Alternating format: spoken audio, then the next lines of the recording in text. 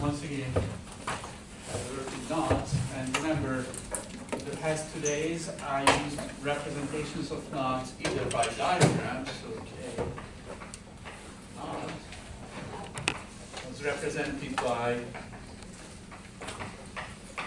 diagram D, or a grid G, which is secretly also a diagram of the knot, but it's a very specific one. And today I will introduce a third way of presenting knot.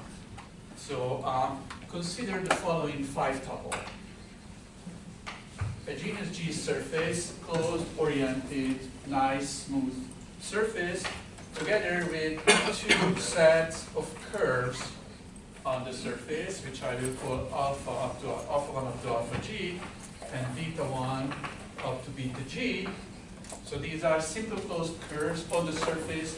The alphas are disjoint among themselves, the betas are disjoint, but the way they intersect, this will be our main concern, together with 2 points, which I will denote by Z and W, and they have to satisfy a few very simple rules, such that sigma minus the union of the alphas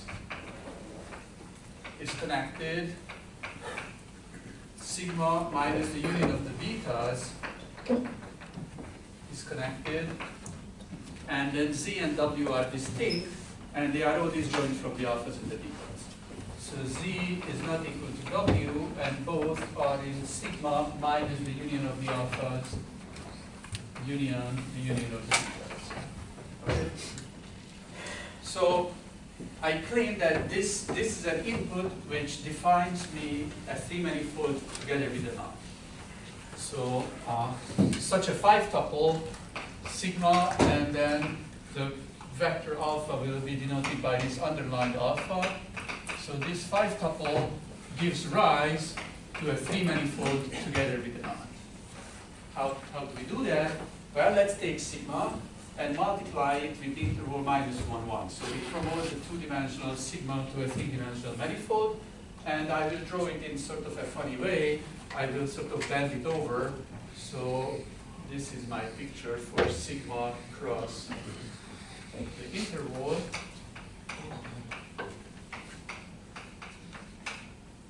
So this is sigma cross 1. This is sigma cross minus 1, and there is in the middle, there is somewhere sigma cross 0. And so what I will do is I will draw the betas here, the alphas there, and then I will draw the knot somewhere, the 2 points.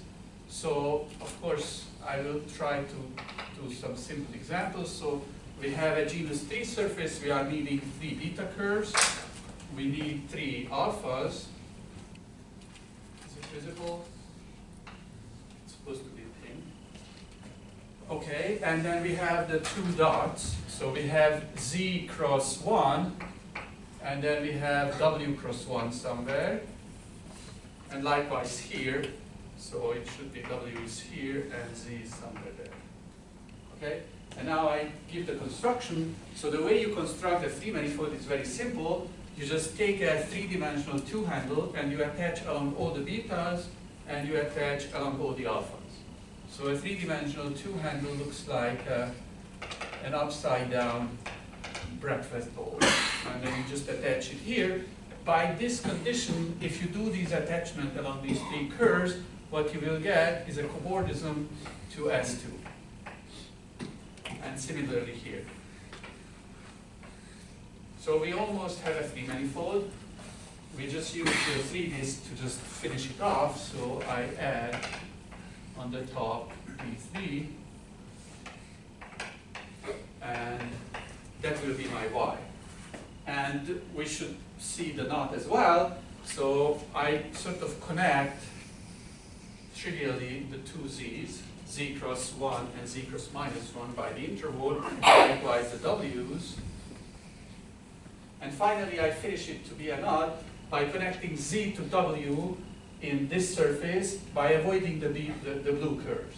I can always do that because the complement of the blue curves is connected, so I have 2 points.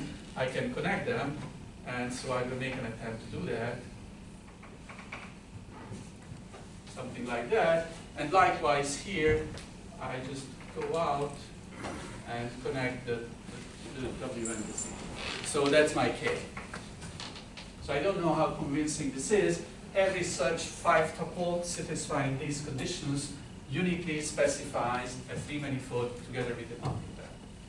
So here is a little theorem, which is a simple consequence of basic Morse theory, that every YK, every pair of a 3-manifold together with a knot arises in this way.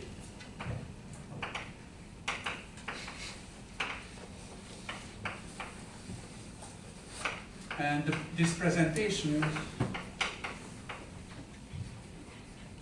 is unique up to certain moves. I will call them Haggard moves. And I will not really describe them. I will just say one sentence. So you can, of course, isotope the curves, move them around a little bit to keep the condition that they don't intersect each other and they don't intersect each other. So these are isotopies. You can apply handle slides. Clearly, if you slide one handle over the other one, it will not change the 3-manifold. If you do it in a way that it doesn't interfere with the 2 points, it doesn't change the knot either. So we can apply handle slides. And finally, we can change the genus of the curve. We can apply stabilization. You just connect the configuration with T2 with 2 curves which intersect each other in 1 point. So stabilization, destabilization. And so the philosophy is again the same. We would like, yes?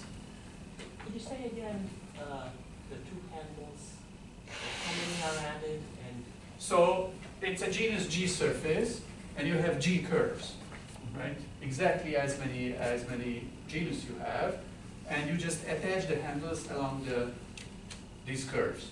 So G2 handles? So G2 handles along the beta and G2 handles along the alpha. So it's 2 G2 handles, and I just sort of tortured this picture of sigma cross interval. If you don't torture it, then somehow you attach 2 handles on the top and 1 handles on the bottom. It's the same. 0 handles on the bottom?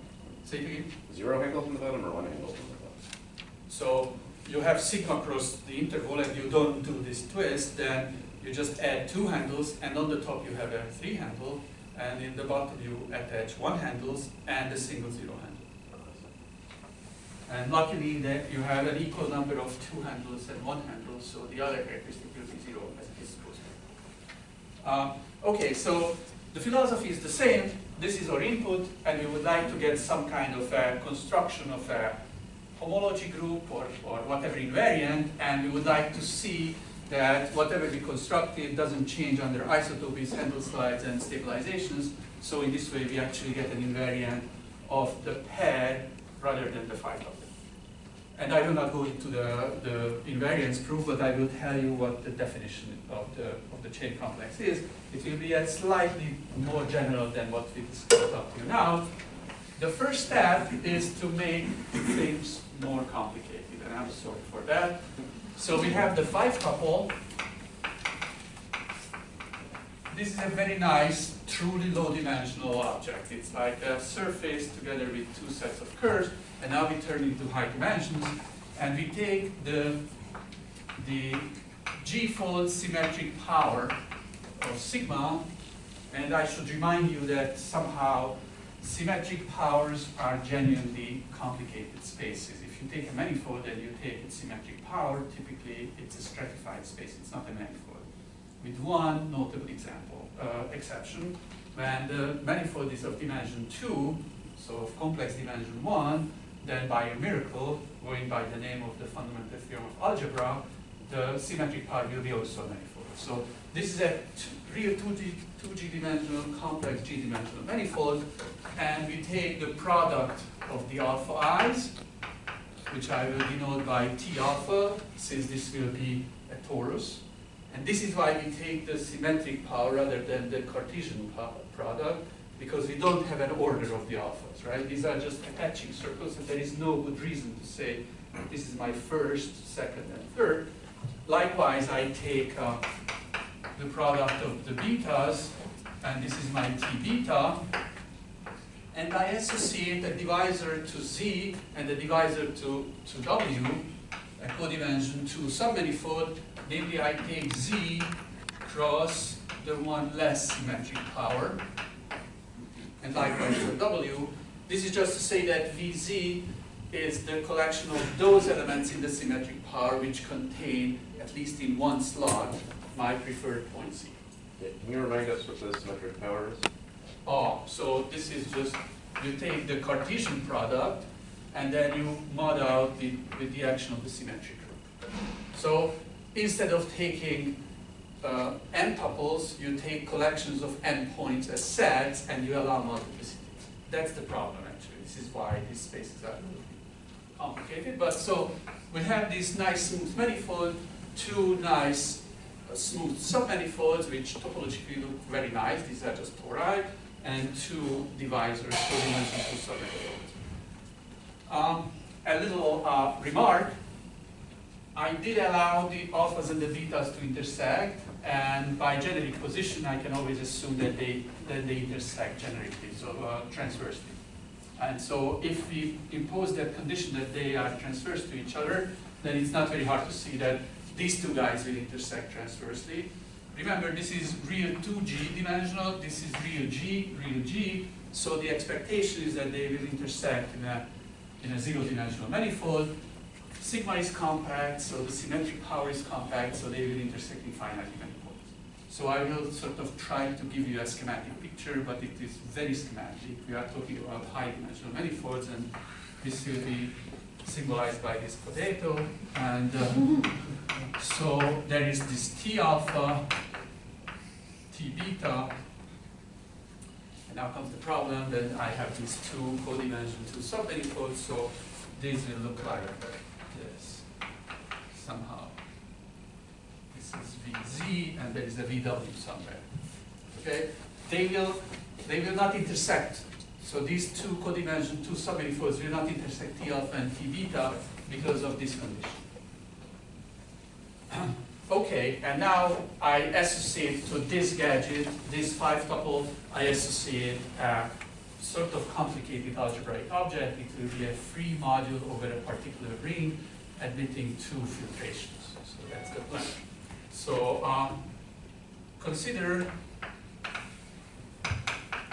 the ring of Laurent polynomials, where again the coefficient for simplicity is from the field of two elements, but it can be any other ring like the integers, but I will always say that.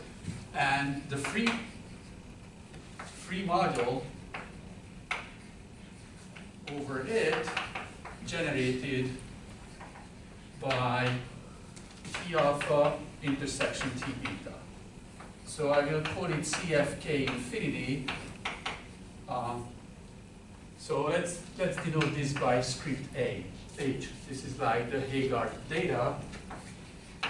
So this is just the sum of F U inverse X, where X runs through this finite set T alpha intersection T beta. So this is my module, and I would like to equip this module with the various structures, and I will be a little bit sloppy about that. So the first structure I would like to define is a boundary operator, as always.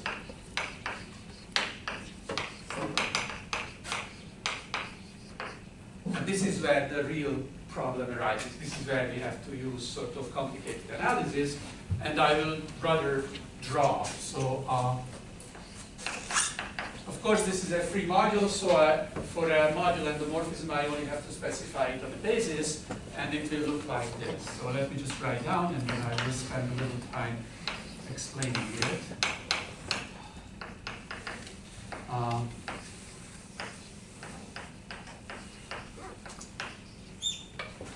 So I'm summing for all the other intersection points. And I have to explain what this coefficient is. U is the variable, Phi is just a homotopy class of maps from the disk D2 into the symmetric power such that, so let me just draw, this is minus pi, I, this is the negative real, and this is the positive real part, complex numbers with unit length.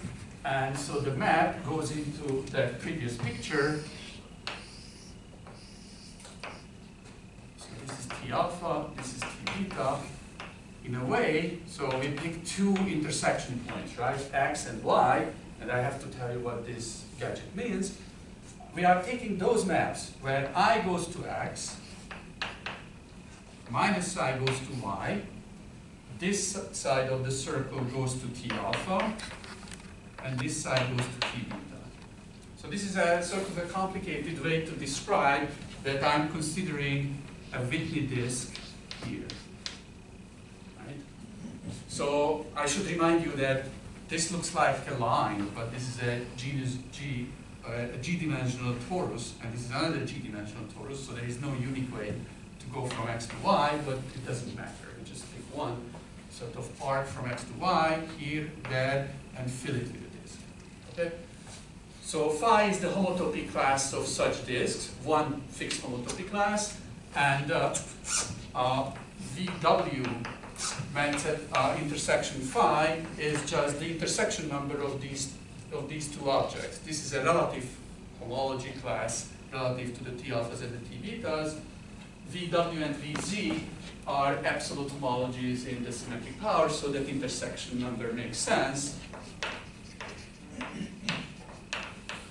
of any representative of phi with VW. Of course, I assume that they intersect sort of transversely. Notice that this is co-dimension 2, this is dimension 2, so they will intersect in a few points, and then there is a little bit of an issue of orientation, but everything is complex, so this is sort of taken care of. So this will give you a number there, so that's fine. And then what remains is the really hard part, what is this? And so I will just say a few words about that. You just take M phi to be the space of holomorphic representatives of phi. So this is a homotopy class of maps from the disk to this space, and some maps might be holomorphic, some are only C infinity, and we just collect all the holomorphic ones.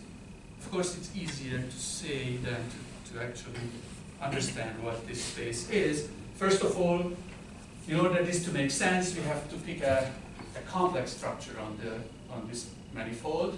It can be done since sigma is a two-dimensional surface, so it is a Riemann curve. It does admit a complex structure, and if you use that complex structure, the symmetric power comes with a complex structure. And then this makes sense. Unfortunately, this space is not exactly what I wrote there. There is a little head, because notice if you have one such holomorphic map, you have immediately R many, because from our previous studies in complex analysis, we learned that there are maps from the disk to itself which keep I and minus I fixed. Indeed, you just prescribe 3 points on the disk and another 3 points, and if the angles are fine, then you can map one into the other. So there are these translations, angle-preserving translations, exactly R many. If you are not happy with that picture, you should remember that once you skip I and minus I, this object is just pi-holomorphic to an infinite strip, and there is this translation, the time translation up or down. So whenever you have one such map, you have immediately R many, and you would like to quotient out by that direction. And this is this map, and this is this space, and we would like to compute the number of points we have here. So we only consider those phis for which the dimension of this space is 1. So after you quotient out, you have a zero-dimensional space, and you compute the elements in that space. Once again, it's easy to say, but there are a lot of issues you have to face. So first of all, why would that be a manifold? Typically, it's not a manifold. And it turns out that if you allow yourself not to take a complex structure here, but an almost complex structure. In fact, even more complicatedly, a whole path of almost complex structures. And you use it wisely. This will be a manifold. The dimension can be computed by the Atiyah-Singer index theorem. And, and the quotient will be a manifold, and we only take those which are of 0 dimension. And then we take the number of points. In order to do that, we also need to know that this is a complex 0-dimensional manifold, and this is where the story of Gromov compactness comes in, which tells us that, at least in this case, the space will be compact, the quotient space. So this is the definition. Everything is very simple, like how you come up for a particular knot with all these nice presentations, how to compute how many intersection points you have. That's everything topological. But this last step is pretty challenging. And in general, it's like not really possible to do. So we will just sort of go around. Yeah. Can you repeat why? How do we know they bound at this? Oh, sometimes they don't. So then this will be an empty space, right? So for some x and y, there is no such disk. Then we should be very happy because we can handle it with topology only. It's the empty set. It's nice, and we are happy. Don't have your hopes very high. Okay, so we have, this gives us an endomorphism, a module endomorphism. So we have a module with an endomorphism, and the fact is that it's a chain complex. It requires a proof, and I will not do that. And also, it admits 2 filtrations. So, in fact, CFK infinity of age delta is a chain complex over FU inverse, admitting 2 filtrations and the grading. So I will not really describe what these gradings and filtrations are. I will just sort of remind you that in our previous examples there was this number m we associated to the Kaufman states, which were the generators of the corresponding module. There is a very similar way to associate numbers to these intersection points. That will be the m grading. The 2 filtrations are coming from a very similar construction of constructing a number A for every such intersection point.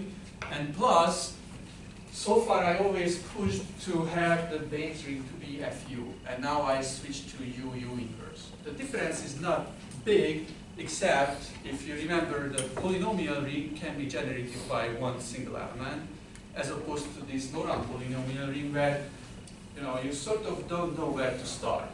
It's like a rank 1 module over that ring is like an affine line. There is no obvious starting point. A filtration will sort of pick that, and this comes very naturally because we do have a basis of the module. So somehow this is what's called the J filtration, which is just taking an element. It just counts what is the power of the U in front of the natural generators. So we have a bifiltered graded chain complex over that ring, and that's O ring value. So it sounds a little scary, and it is a little scary, but it's not that bad. So I would like to show you how to picture such an object. But before doing that, let me just state a theorem.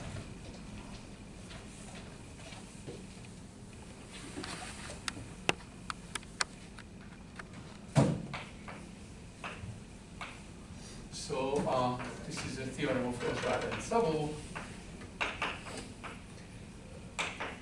So the first is that the total homology of CFK infinity at the boundary is just FU inverse. So the total homology is not so exciting. But remember, we have these 2 filtrations, and maybe using those filtrations we will get something interesting. And the next is that suppose C1 and C2 corresponds to y1, k1, and y2, k2, which are diffeomorphic. Then C1 and C2 are bifiltered, graded chain homotopy equivalent.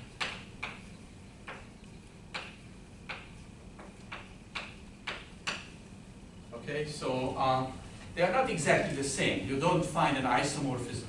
Remember that once somebody gives you y1, k1, you have to come up with this 5 tuple, and this is not unique. It's unique only up to these choices. And then when you create this chain complex, you still have to pick something else, like a complex structure. And there are various choices.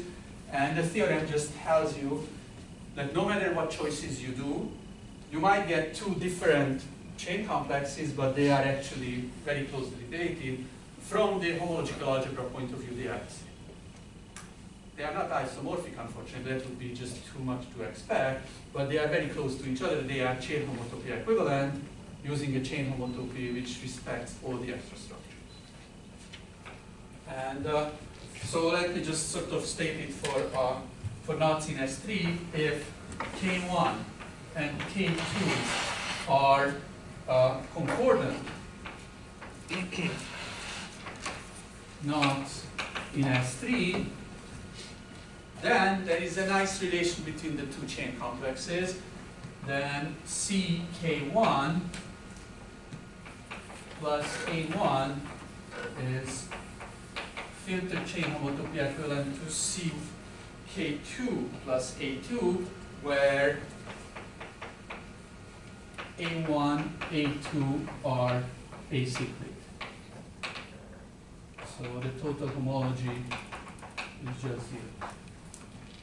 So somehow I abandoned this concordance equivalence for long, but now it just comes back. If you have 2 knots, you can create a corresponding chain complex, and they will not be isomorphic. We cannot expect it. They will not even be chain homotopy equivalent, because the 2 knots are not isotopic, only concordant, but stably they are.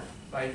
You add something which doesn't have a homology, and you have something else which still doesn't have a homology, and they will become filtered, bifiltered, graded chain homotopy equivalent. So this guy is also bifiltered and graded. This is also bifiltered and graded. But when you take the homology, you completely forget about the filtration. Okay? So this is a theorem of general. And it makes life very convenient, as hopefully you will see. So this is a sort of slightly confusing structure. Let me just show you how to picture it.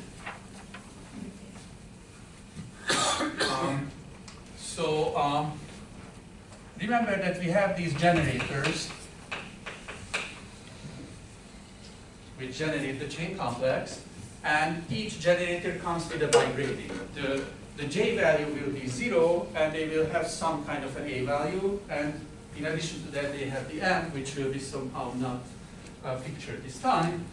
So I just set up a coordinate system on the plane where I measure J on that axis and A on this one, and I will put a dot for every generator on the level of A. So if this particular X has, say, AX equals 3, then I put a dot on that spot. And I do it for every generator, so I will get a picture of like having dots all over the place. Then, as the definition says, in order to picture all the generators of this as an F module, I have to sort of translate every X by FU inverse. And I will do it in a way that U will bring me 1 down and to the left, and U inverse is just the inverse. So UX will be here, U squared of X, U cubed, and so on. So I will have a pattern along that line, and I repeat it infinitely many times by sliding down and also by up. And then I have to remember what the boundary map is, so I will just take X and I compute this boundary, it will tell me what are the y's appearing in the boundary and what is the coefficient. This is a number. This is 0 or 1, and this is a u power. So x will have, say, this is y, this is uy, and if uy appears in the boundary of x, I will put an arrow there. And then I do it for every dot. It will take a while, and then I will get a very confusing but still manageable picture. Does that make sense? Why is it only 0 or 1? Well, we work over f. Oh, F is F is field of always two the elements. field of two elements. Ah. And again, the usual remark applies. You can do orientation, and you can do it over Z and over any field you like.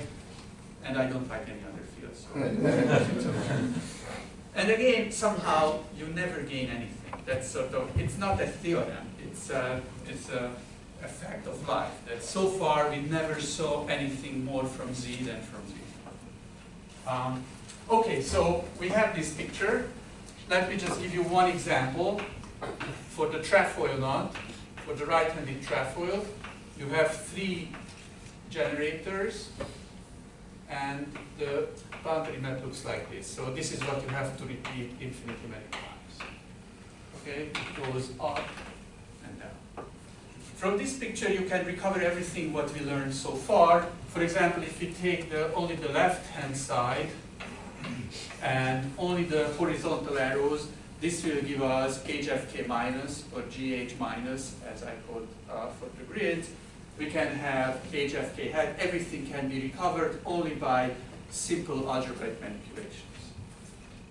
But how do we get invariance of concordance classes? How do we get some sensible numbers out of this picture? And that's what I would like to do now. So here's an idea. So you have this picture, and consider HT to be the half plane in the plane given by the equation of inequality y less than t over t minus 2x. This sounds a little weird, and it is weird, but it's a very nice parameterization of these lines. So this just says that we take a line which is sort of skew and goes through the origin. And we consider the half plane here. Okay? We can do that. If we do that, we can specify a subcomplex of my original complex by considering only those elements for which the corresponding dot falls into that half plane. So consider CHT generated by those x's for which JX, AX is in HT. Okay? So I can do it for every t. Notice that in order to get a gadget which is closed under boundaries, since the boundary goes always to the left or down, we have to have this or region in the plane should be closed under taking this southwestern region starting from the plane. So that's a subcomplex. And this is a submodule if we regard CFK infinity as an FU module. Of course, multiplication by U inverse will take you out of that subspace, so we don't want to allow that. But we take these submodules, and then I should define one more thing. HTS is by definition those pairs for which x minus s, y minus s is in HT. So HTS is sort of an S translate of this guy, either up or down depending on the sign of S. Is that okay? So this is what we do, and then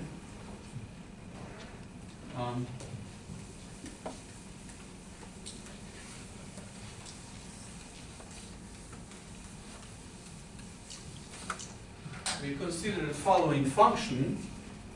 So definition.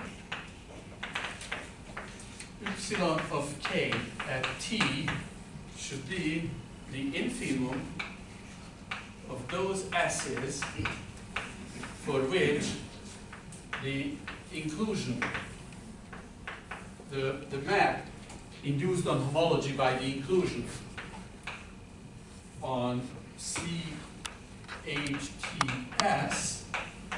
to CFK infinity is onto.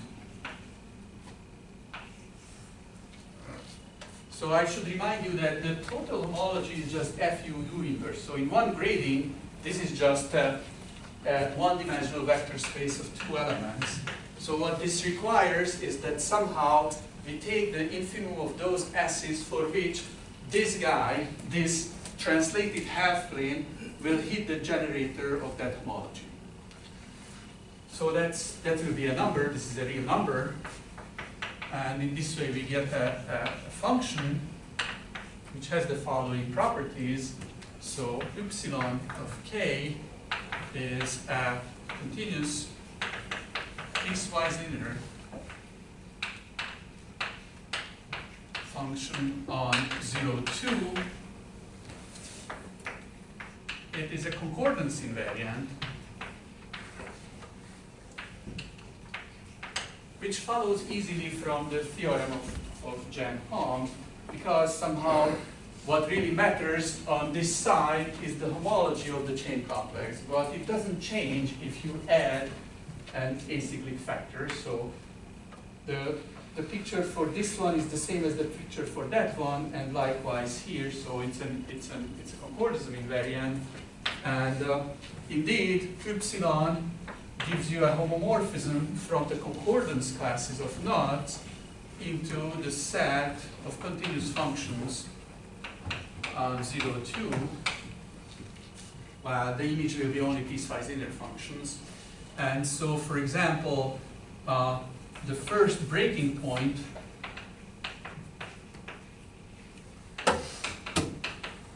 for the torus knot 2n plus 1 is at 2 over n. So we get a bunch of functions, a function for every k, and we can compute them for many knots, including torus knots.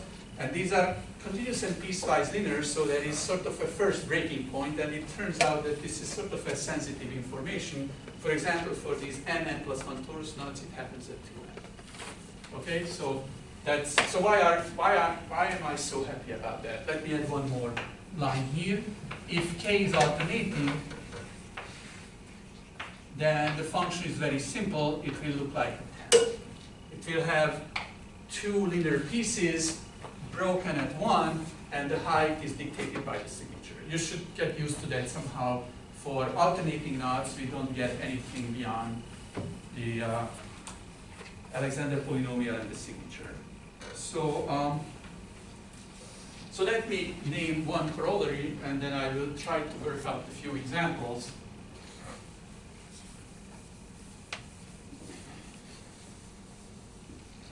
So, corollary T n n plus 1, this set of knots, when n goes from 2 to infinity, is a linearly independent set in C.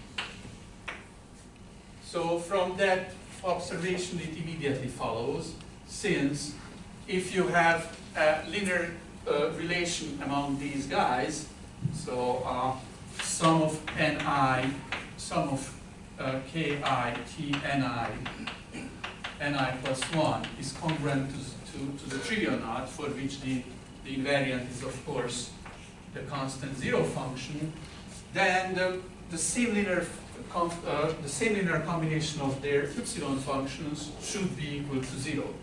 But you just take the largest possible ni appearing here, and at that point you will have a break, so it cannot be the constant function. So somehow it makes these concordance questions very simple. Let me do a few computations. So I prepared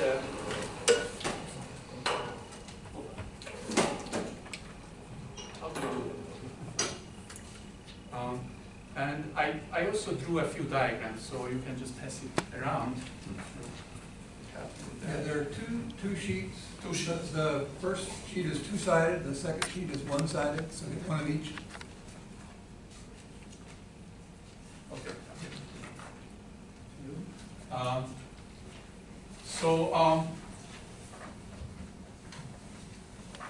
So as I try to convince you to come up with a sigma with this 5 tuple is not that difficult. In fact, one can do it from a projection. The real difficult part is to understand this boundary map. And I would like to show you examples where you can actually identify the boundary map and draw us through examples. And my motivating lemma or proposition will be to show that the torus knot 2p, where p is a prime, is a linearly independent set.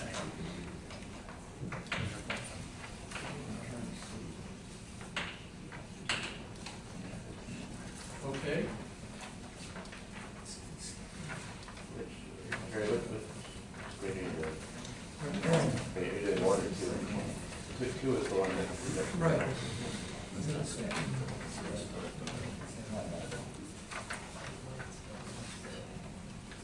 Okay, so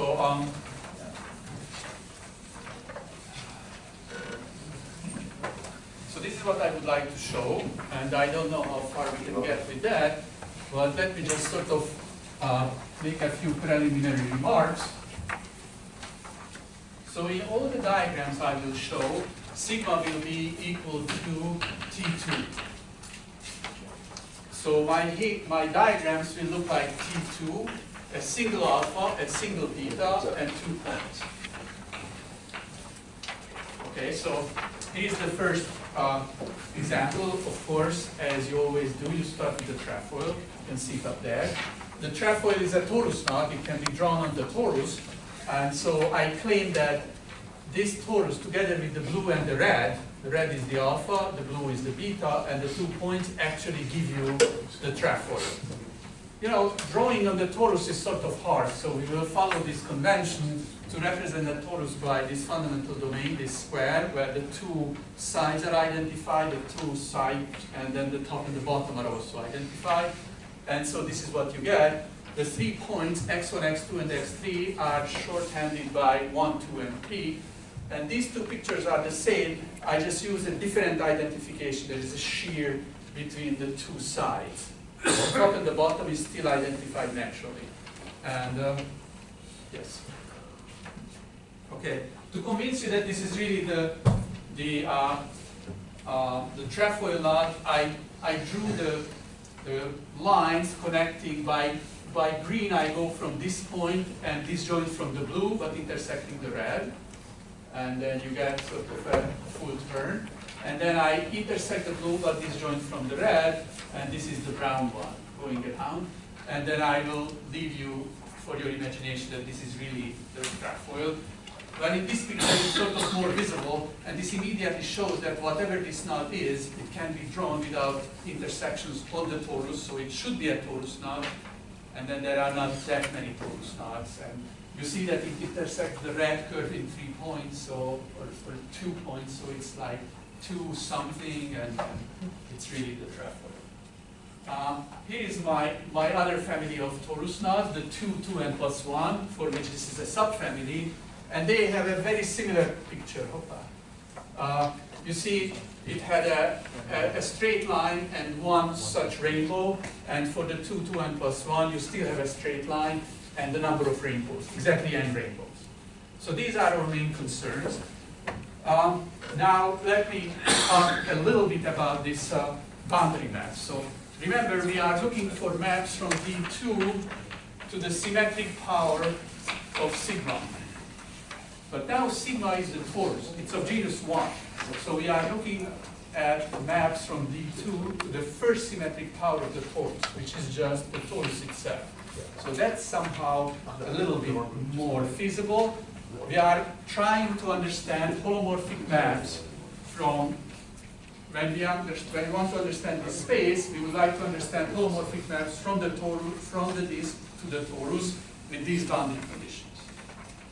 So we can sort of understand immediately the x1 up to x, in this case 2n plus 1. This set of generators is just the set of intersections of alpha and beta. In the picture is just this, the intersection of the red and the blue. There are exactly 2n plus 1 many. And such a map, remember, the top should go to x, the bottom should go to y, and this one should go to the red, and this one to the blue. So what you are looking for is sort of bigons, where the one side is red, the other one is blue, and it connects your two favorite points. So for example, there is such a map from 1 to 2n. You see the bigon, you just go on the blue and come back on the red. There is another one which goes from, this one goes from 2n to 1, and this one goes from n plus 1 to n minus 1. Do you see that? It's sort of course now the bigon is sort of turned, and we keep our orientation convention as I wrote down there. So here, sort of from top to bottom, and on the other side is from bottom to top. And you have a lot of these these maps, and then you invoke the Riemann mapping theorem, saying that all these guys have holomorphic representatives, and if you mod out by this R action I was alluding to, then this map is actually unique. So Riemann, that's a good theorem. I didn't appreciate that when I studied. Now, okay, so we would like to do the computation. And so here is the chain complex for the trefoil. So you have 3 generators, and you see that from 2 you can go down to 1 on the left, and you can go up to 3 on the right. So these 2 arrows sort of indicate that I go from x2 to x1 and x3. And I also record how many times this disk passes through z and w. You remember now z and w are vz and vw themselves, because they should be multiplied by the 0th symmetric power. And so if you work out what I said there, then this is the picture you get from that simple diagram. And that's enough to compute whatever you want. So for example, I wrote down what is hfk hat and hfk minus, and what is this pk polynomial, and there is a parenthesis missing, and what is gk. So this is what we described or defined earlier on. Of course, I mean, in knot theory, if you can do something for the trefoil, I mean, everybody knows the trefoil, so that's not good enough. So let's see whether we can do a little better for these T2 and 2n plus 1. Well, now you have 2n plus 1 generators, and you have more of these disks, so there are n of them coming down, n of them going up, and so I just sort of collected them, and this is the picture you will get. And going to the presentation on the plane, you get that picture. Of course, this is not the entire picture. You have to sort of shift by integers to the left and to the right, and just to make it a little clearer, I didn't add those extra repeated patterns. Once again, this is enough to compute whatever you want, and for example, if you compute hfk minus, this is what you get. Okay. So, well, now we go to this Upsilon computation. So what do you want to do? You just take a skew line past the origin, and you would like to move it up until it hits the generator of the total homology. I indicated by red the generator of the total homology. There are 2 guys, and they become homologous, but since they are both, their sum is the boundary of that guy. So it will be really a one-dimensional one. If you take a line for which the slope is between 0 and -1, then you will hit this lower red circle first. So this is where you have to stop. This is where this inf, which I already erased, starts to work, and that will be your Upsilon value. When you have a slope -1, then you hit the 2 dots at the same time.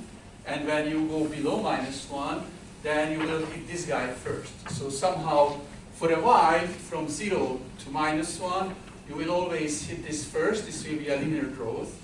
And then you will measuring when do you hit this guy first. So this will be another linear growth. And this is why the function will look like this. So until 1, it will follow what happens with that dot, and then it switches to the other one.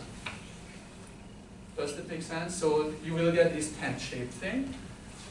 What happens for the 2n plus 1 knot? Well, in this case, you have more generators of the total homology. They are all homologous, but there are more dots. But the principle will be the same again. You take this skew line, and if it is between -1 and 0, you will hit this guy first, and you measure that. At -1, you will hit all the points at the same time, and then you will see what happens when, and then you will hit the upper guy first. So somehow it will be still like a tent. It will have one break. So that sounds very simple, and it is very simple, but of course there are more complicated knots. I just picked one, which is the 3-4 torus knot. And so this is 3-4. You get 4 strands, and you apply 3 twists, and then you close this braid. It's a little more complicated. This is the Alexander polynomial. This is the picture of the 3-4 torus knot. You have to take it for granted, but I checked at home. I just drew it for many hours. And then, again, it gets a much nicer picture when you apply a shear. And then you have these rainbows and guys cutting across. And we do the computation for this one. It's a little more complicated. And so, for example, you should see the map from x4 to x3. There is this bygone, which goes from 4 to 3. And there is another one which goes from 5 to 1. The bygone is unfortunately cut into 2 pieces. There is a half bygone on the top and a half bygone in the bottom, but you have to remember that everything is glued to a torus. But there are more bygones. For example, you can go from 2 to 5 when you are not taking one fundamental domain, but 4.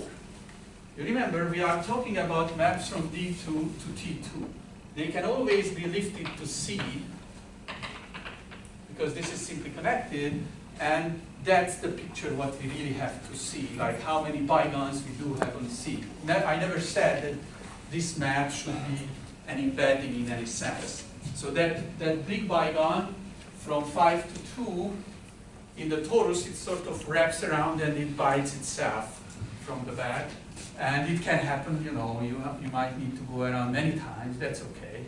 In 3-4, there is one such wrapping around, and another one here. If you write out, you know, the 5 generators and the whole picture what I alluded to here, this is what you get. And now I indicated by the red dots the generators of the homology. And again, you play the same game of taking a skew line and see when do you hit the first red one. And for a while, you will hit always this guy. Then you switch to that one, and then you switch to this. So somehow, how convex the red points are from this perspective will decide how many breaking points you will have. In this case, you will have 3 breaking points, and indeed, the function will look like this. And the breaking is at 2/3 and 4/3. So you can come up with all kinds of computations along the same line, and I computed again the hat and the minus, and you have it in the printout, I hope. And here is a do-it-yourself exercise. If you are entertained by these little exercises, this is the twist knot. You just take 2 strands, couple of twists, and then you finish off like this. And you can sort of derive the same kind of calculations, and it's sort of very simple. The natural question is like, what class of knots can be handled so easily? When do you have a Hagar diagram on the torus? And unfortunately, not every knot admits such a diagram. This class of knots are called the 1-1 knots, and all torus knots are like that. all twist knots, actually all two-bridge knots. There are a lot of examples and complicated examples, but it's not the whole knot theory by far. And I think I should stop here. And although I promised this theorem, let me say 2 sentences about that. So in this case, what happens is that somehow the Upsilon function doesn't contain enough information. These are those type of knots I encountered here, and they have this tent shape, and you have no idea what happens when you take linear combinations. And the idea of handling these guys is a little bit more complicated. What you do is you take the double branch cover of the knots, so you end up in a length space, having a knot in the length space.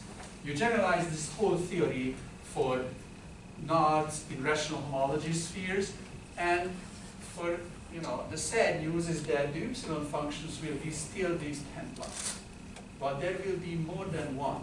You have many spin C structures, and it turns out that they will have this very nice shape of having smaller and smaller tens, depending on the spin C structure, and this will help you to show that you can get, whenever you have a linear combination, you will get a contradiction by applying it to various different spin C structures. So there is a way out, and so the lesson from that is that you frequently hear that the whole theory doesn't say anything about alternating knots. Well, not on the node. You have to go to a cover, or you have to do some kind of a topological trick, and the theory is somehow, quite smart. I mean, in this case, you have very little information, but you have a lot of them. And then it's like a puzzle. In a puzzle, you have very little information, but if you put them nicely together, you get interesting stuff. So whenever you see an alternating knot, don't give up hope. There is something in there. So this is what I wanted to tell you about this story, and I would like to thank again Gerard and Nate for inviting me and for having me for these few very nice days. Thank you.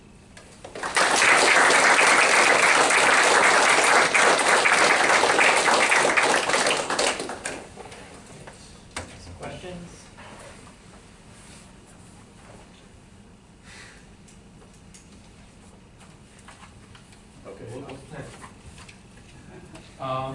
What's next? So I gave you this picture of like very simple combinatorial approach where you cannot compute, because in the grid there is this magic word n factorial coming out, and you don't want to do computation.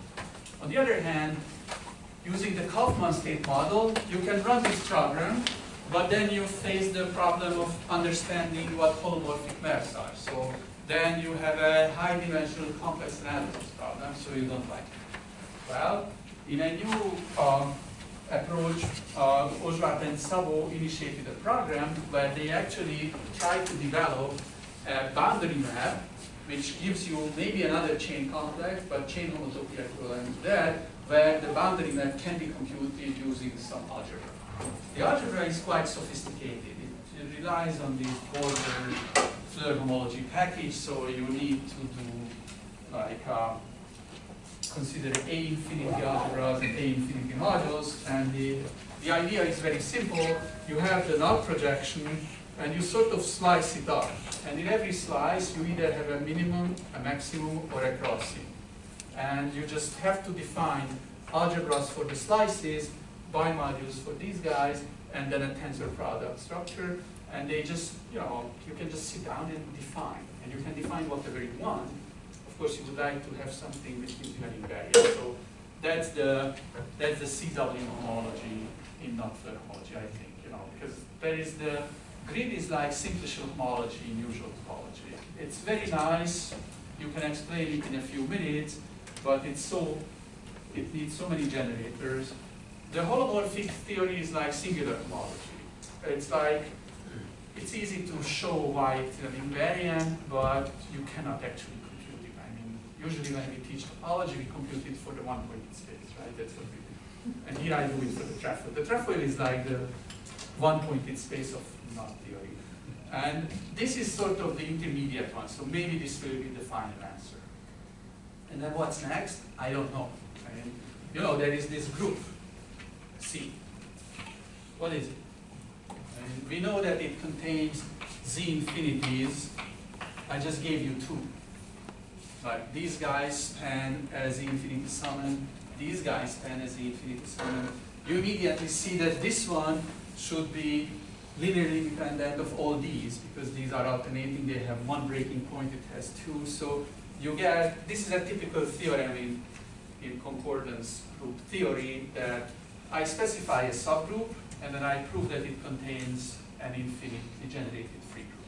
And you name the subgroup and there is an infinity inside. But we still don't know, does it have torsion? Does it contain Q? All these maps, what we define, are homomorphisms to Z. And that's very inconvenient.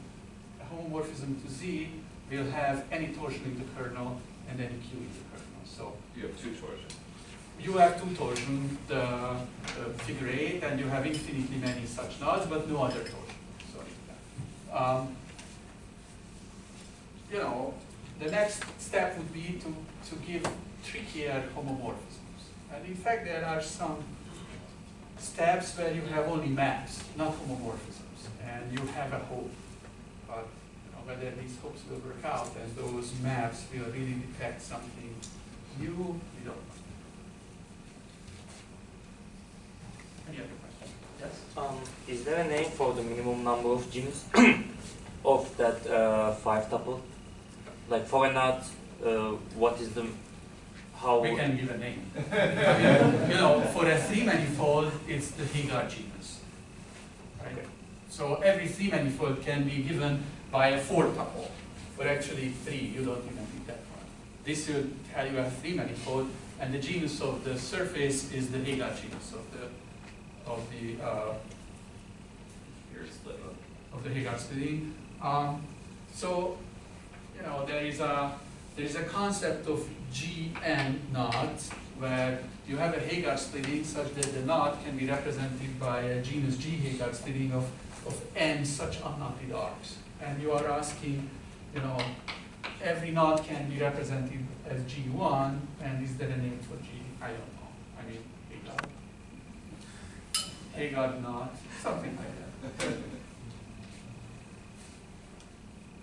Definitely, when this is 1, then the knots are called 1-1 knots, and this is what I was considering here, because they are the boundary knots. Anyone else? Okay, time later for some more questions. András, we're very glad that you were able to come. Let's give him a very special thanks.